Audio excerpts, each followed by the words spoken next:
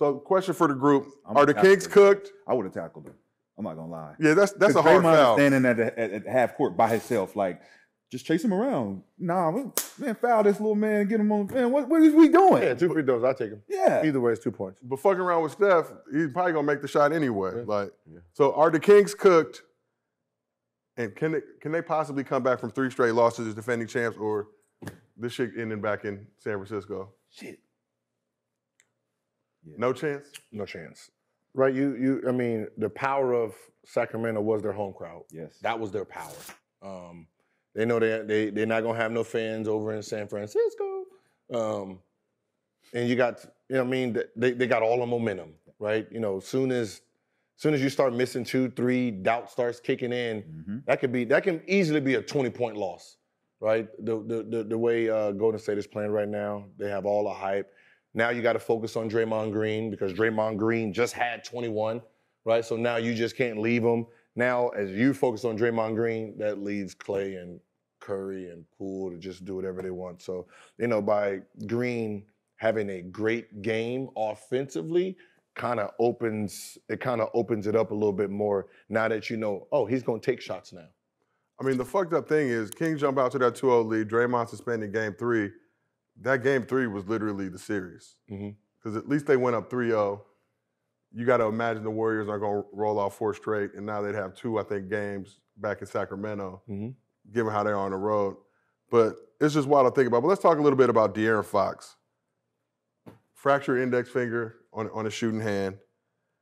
Came out, looked great in the first half. Finished with 24 points, but he was 9 for 25, 3 for 10 from 3. The whole team missed the shots in the second half in this must-win game. But what do y'all think about De'Aaron Fox being able to bounce back and come out with that broken finger, especially considering all the injuries we've seen this postseason and what it's done? Well, first, shout out to Sacramento for having a great year. Coach of the Year, Mike Brown. But I think this series came down to experience. I always felt like Game 4, if they would have got a chance to win Game 4, Harrison Barnes make that shot, they go back up 3-1 back home. Now it's a different momentum. But that's with them with experience, being young. As far as the future, they'll get better at that. They just caught, Golden State at this time. But De'Aaron Fox, he's going to keep playing, he's going to keep going. But it's just experience, man.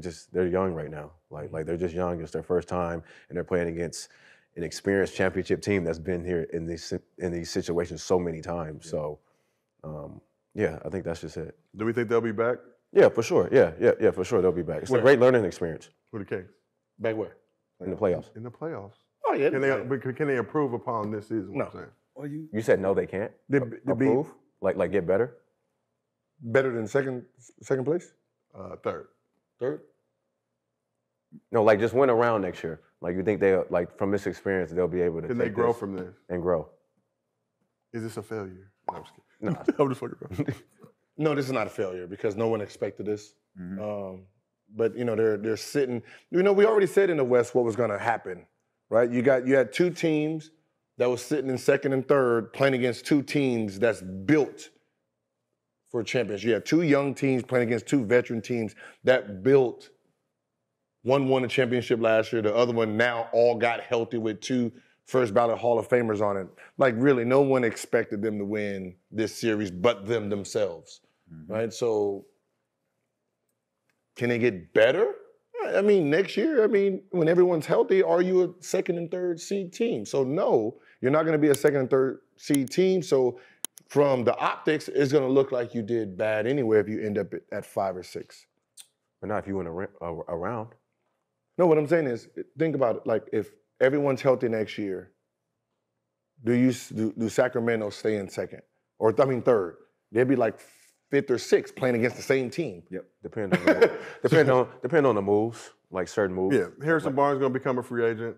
Is this now a spot, if you're a free agent, you're looking at Sac and the way this team plays, yes, you got to live in Sacramento, no disrespect to people who live there. Not my first, second, third, fourth, fifth, sixth choice if I'm in California. They probably Crackle Barrel, they probably got places like that.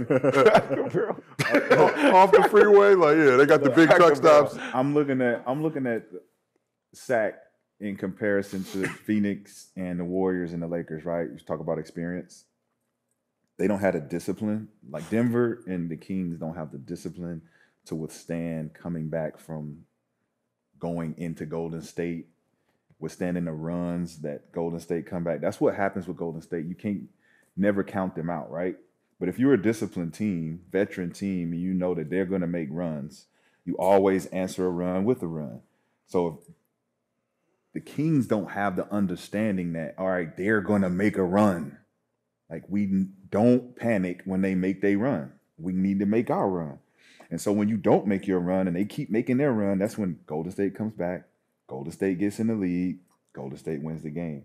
There's only a few teams that know how to counter a run, right? And when you do that, you take away their biggest weapon, running you out the gym, having you panicking because you don't know how to stop Clay's 2 threes in a row, Steph's 3 threes in a row, Jordan Poole.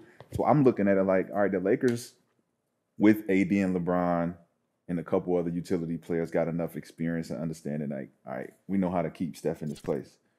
KD, Book, Chris Paul, they know what it takes to withstand runs.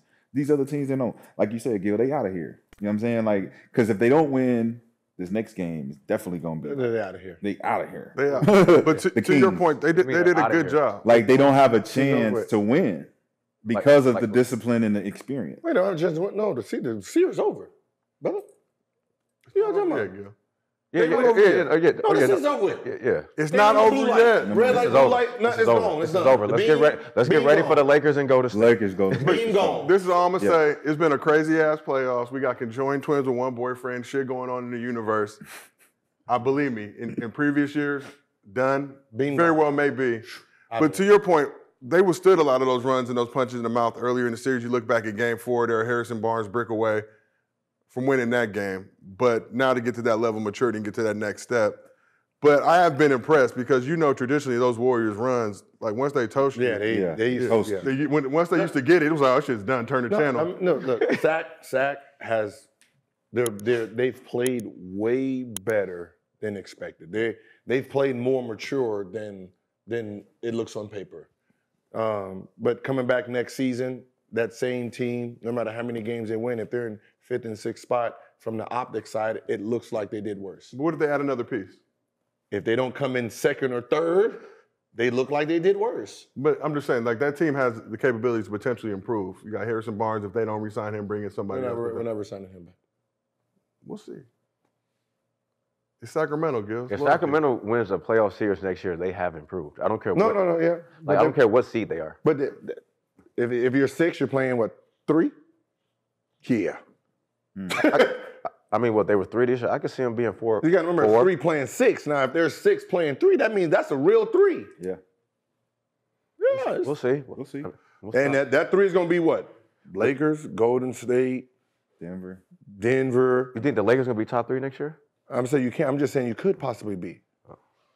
Phoenix. I mean, it's a lot. That's it. We'll Now see. you're playing a real 3. I mean, it's all about who's healthy, though. A healthy Kawhi, PG Clippers. The 2 and the 3 this year was not a real 2 and 3. No, for sure. You know what I mean? And that's all I'm saying. Yeah. Agent Zero. Change the game. Put that respect on his name. Look, with the honor call for greatness, the chosen of few, that carry the gift of genius, who do what they do, who possess finesse, blessed with desire, it's true. I'ma say it loud, none other than who?